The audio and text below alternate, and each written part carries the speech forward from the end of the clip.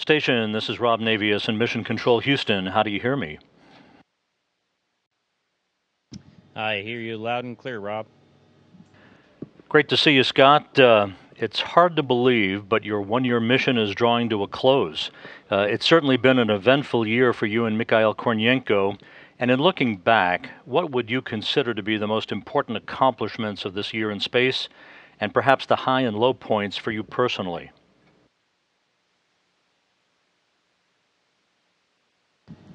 Well, there's still 10% of the time remaining, so I don't.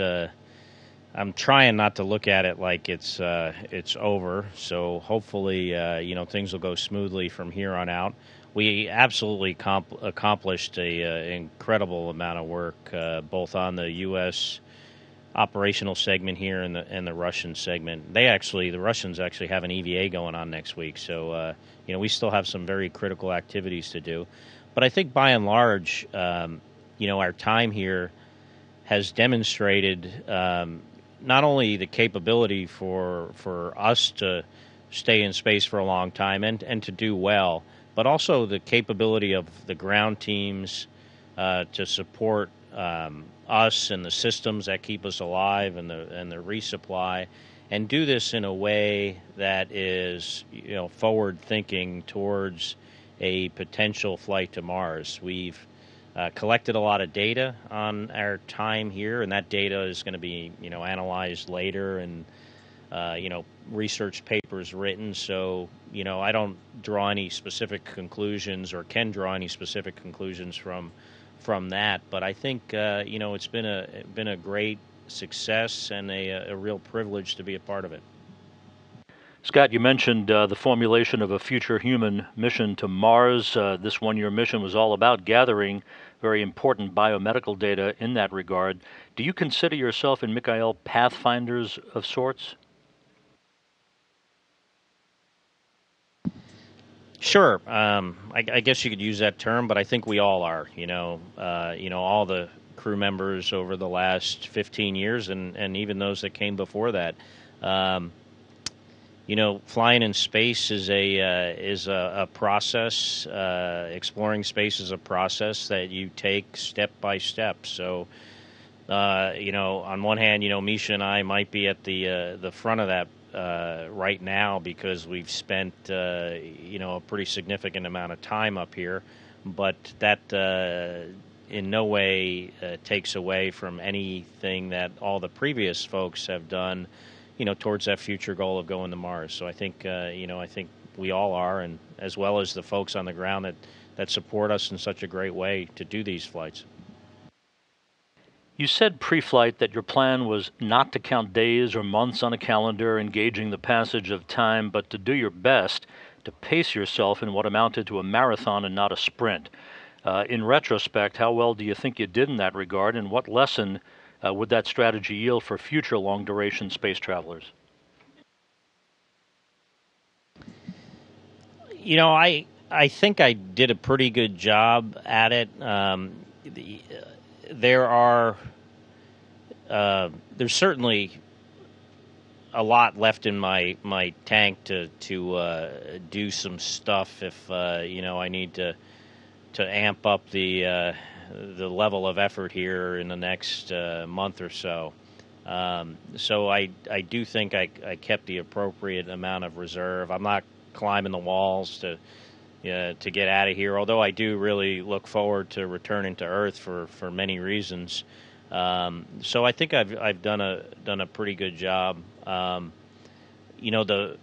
The downside of that is now I have a little over 30 days left, and there's a lot of stuff I didn't do that I feel like I have the capacity to do now, like personal things that I kind of set aside and consciously didn't do because I was managing my fatigue level. So the advice I would give to future folks is and future people is put a lot of thought into it, because a year here is a really, really long time.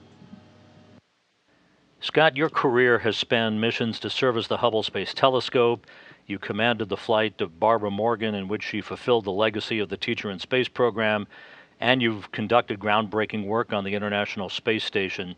How would you sum up your contribution to human spaceflight and ultimately the legacy you will leave after you return to Earth?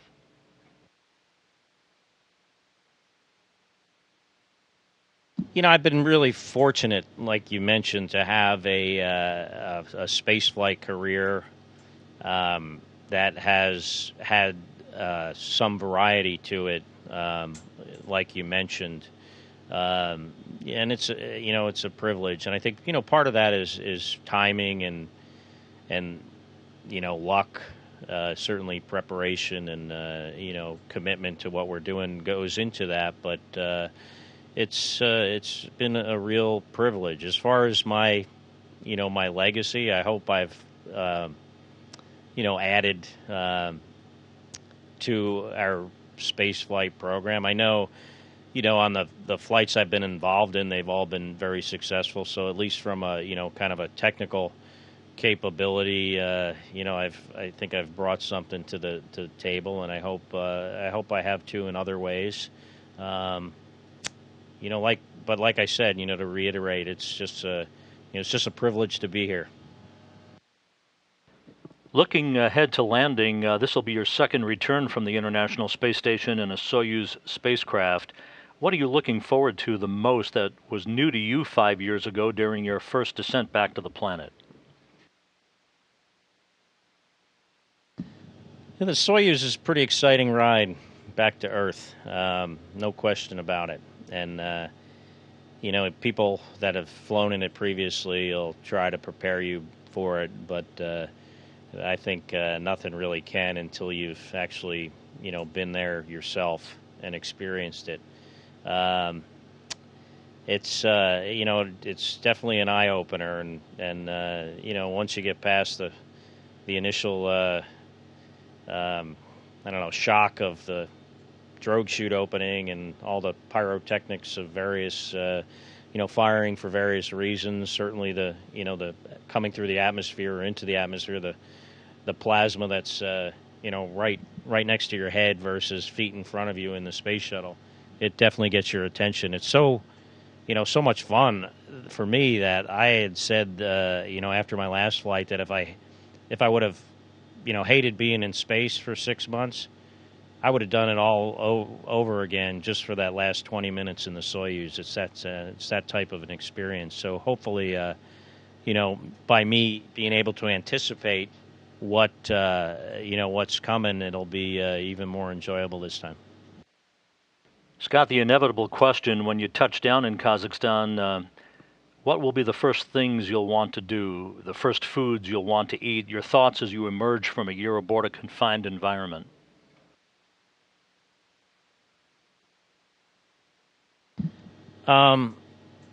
So, it's interesting. I look forward to like fresh food, like a salad, believe it or not, stuff like that.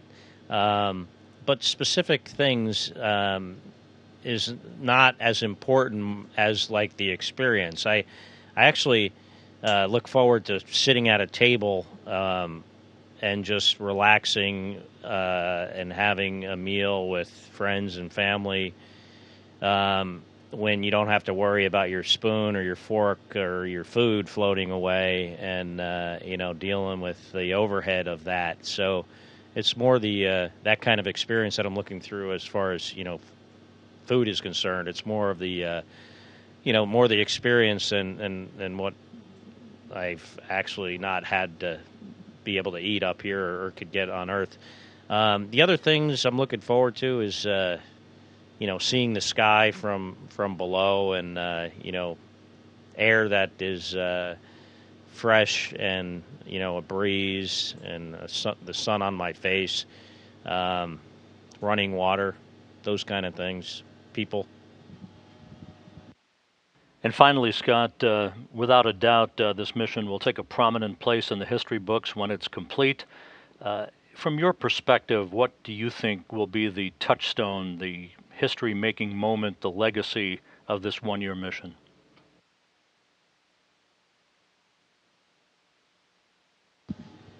It's hard for me to say right now because I think a lot of what we're doing here is because of the science. So I'm hopeful, and I think a lot of other people are, is that we're gonna learn a lot of information that will help us eventually, continue our path towards Mars.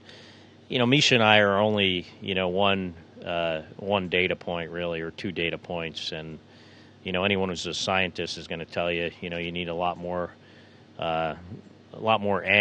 numbers to draw specific conclusions. But I'm hoping what we find are areas that we need to investigate further. And we could say that, after so many months, we've seen this thing from a, physiological or psychological aspect, and we need to take a much closer look at this, before we travel further beyond low Earth orbit for longer periods of time.